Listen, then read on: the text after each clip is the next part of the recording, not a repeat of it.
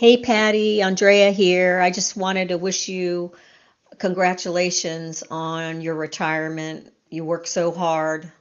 I'm sure, especially the past year, has been made more poignant with the loss of Pat. I know you've probably been working even harder with your team to make sure everything goes well for the surgical day. And I certainly know that you were doing work outside of Northwest.